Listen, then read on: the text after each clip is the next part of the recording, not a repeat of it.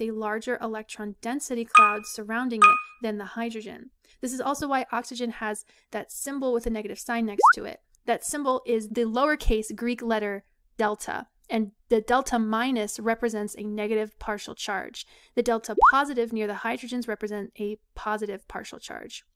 In other words, electrons in a covalent bond are shared between the oxygen and hydrogen, but the oxygen will hog them and hold them nearer to it than hydrogen because it has a higher electronegativity.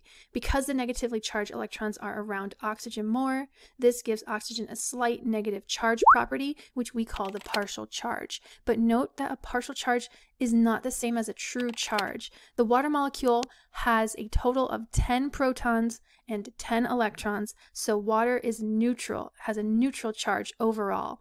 A partial charge is transient and only due to asymmetric distribution of electrons in the bond.